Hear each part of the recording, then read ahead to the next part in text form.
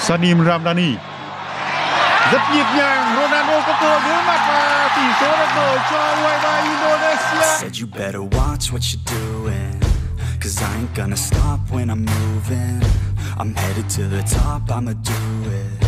I'm headed to the top, I'ma prove it. And baby girl, I like what you're doing.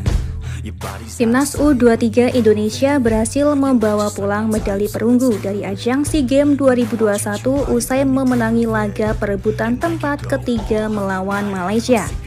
Duel perebutan tempat ketiga SEA Games 2021 mempertemukan Indonesia versus Malaysia di Stadion Maidin Hanoi, Vietnam. Pada waktu normal, Indonesia dan Malaysia bermain imbang 1-1. Timnas U23 Indonesia unggul lebih dahulu melalui gol Ronaldo Kwateh pada menit ke-68.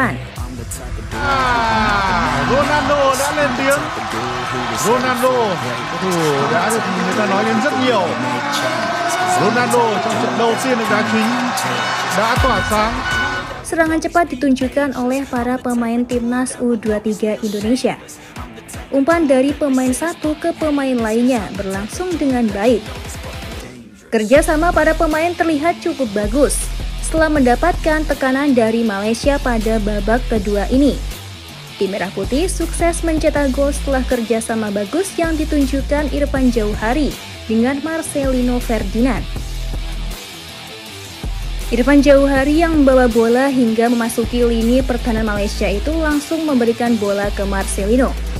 Setelah itu, Marcelino yang melihat Kwateh tanpa pengawalan pun memberikan umpan bagus, sehingga Kwateh pun langsung menendang bola ke arah gawang.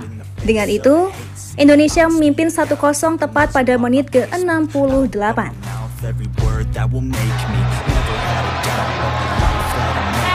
Sunny Ramdhani. Rất nhịp nhàng, Ronaldo có cơ hội đối mặt và tỷ số được đổi cho U23 Indonesia. Ronaldo đã lên tiếng. Ronaldo đã được người ta nói đến rất nhiều. Ronaldo trong trận đầu tiên được đá chính đã tỏa sáng. Untuk saat ini, Cantika rasa sudah cukup ya menemanimu, tapi jangan khawatir. Cantika akan selalu menemani hari-hari kosongmu.